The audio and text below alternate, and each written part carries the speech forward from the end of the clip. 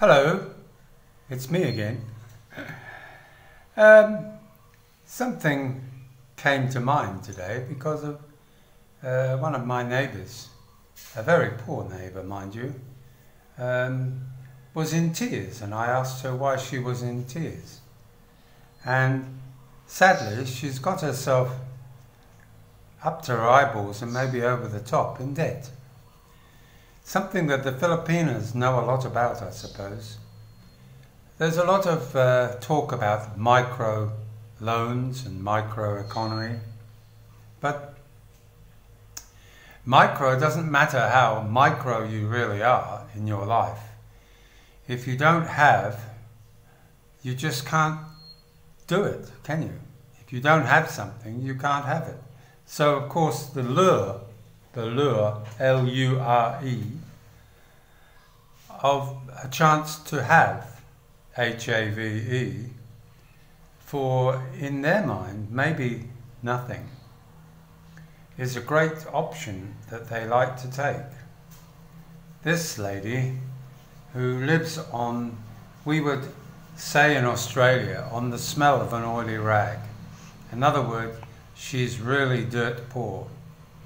They live by the river. Her husband's a bit of a, well, I believe he's a live-in husband, but he's occasionally seen to do some work. But most of the time, he's a bit of a Tom Sawyer or Huckleberry Finn. He's just wandering around with a stick on his hand, either to get mangoes for free or to go fishing to get a few fish out of the river. But basically, he's a bit of a wasted space. Sorry about that. Don't mean to rubbish the guy, but some guys are really need a shout out. But this particular guy that she's with doesn't really contribute much to the family. They have a child together, and they live in what is really only described as a ramshackle hut with very basic amenities. And when I say basic, sort of like Tarzan and Jane. Not my Jane, though. Anyway, I don't think I'm Tarzan. But back to what I was talking about.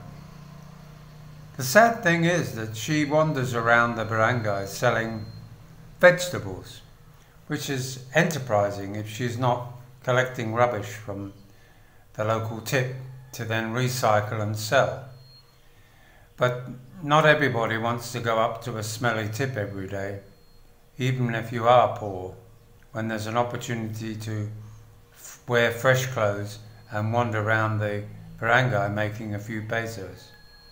What actually happens is that many women buy vegetables at a reduced price, hopefully, in the market. They have their favourite people that they borrow, or should I say, obtain the credit to purchase these items. Now what actually happens often is that there is an individual that is fronting with the money for the seller of the vegetables. Then, of course, she comes along and buys her handful of vegetables that she will walk around and sell, hopefully for, she believes, maybe 50% more. One does ask the question that if a very poor person in the barangay is buying from her, wouldn't she be better off buying it from the market than buying it from another poor person and paying double the price? Only they know why they do that. But maybe that's the reason of this conversation. Because we all know the word loan in the Philippines means free. It means thank you very much. I don't actually have to pay it back. Maybe? Do I?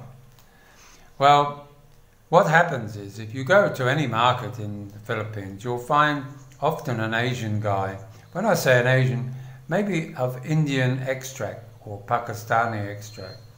They're basically people who make a living lending money to the necessary people in the market who buy their goods to sell each day from another retailer.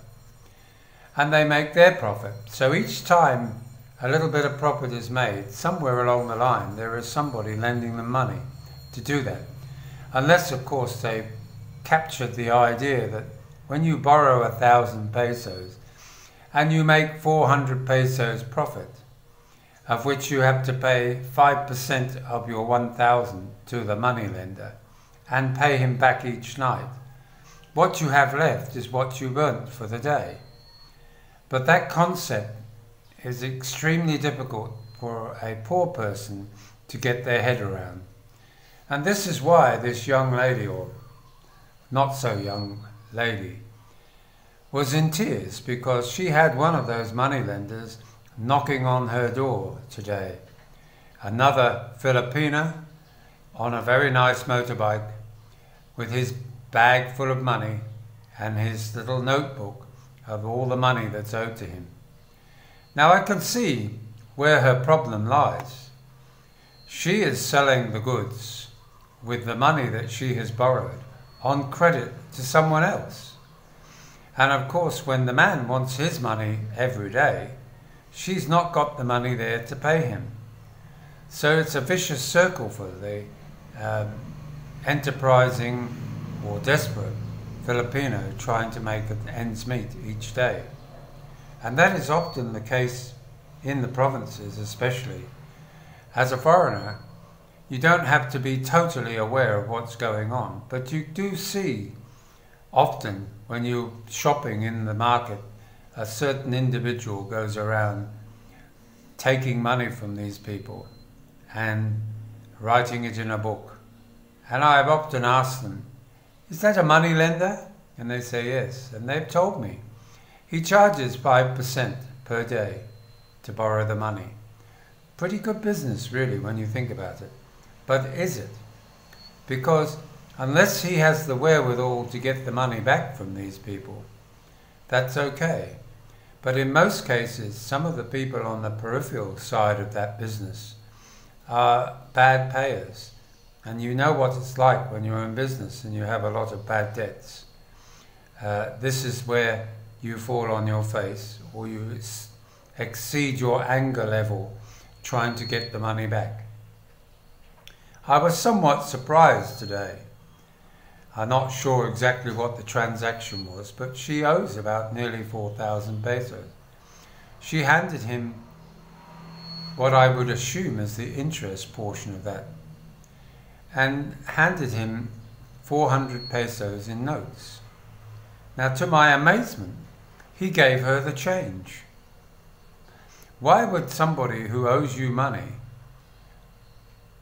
not, when they pay 400 towards the debt of interest, why wouldn't you keep the rest of the money yourself to try and reduce the cost to that person who owes you the rest of the money? Who knows how they do their business? But I'll tell you one thing, debt is a very big thing here in the Philippines. And it's very important that when you start your relationship in the Philippines with a young lady or a more mature lady, that you find out, and I mean honestly find out, all cards on the table, how much do we owe? And they may look at you and say sheepishly, "Nothing, darling." But you know in the back, "Oh, what about that? What about the fish we bought the other day? Have you paid for that? Or was that on credit?" "Oh, I'm paying for that this week." And I think, why? Wouldn't you pay for it as you can afford it? Do you need money from my money to help pay for those bits of extra food you bought? These are the questions. You need to clear the debt and clear the decks at the same time. So you start from zero, hopefully with no increase on zero. Just another food for thought, but I hope you enjoyed listening. Maybe it's triggered a few thoughts. Anyway, you have a great day, and I'm going to carry on weeding out in the garden before Jane gets home to discover how lazy I've been. Never mind. Bye-bye.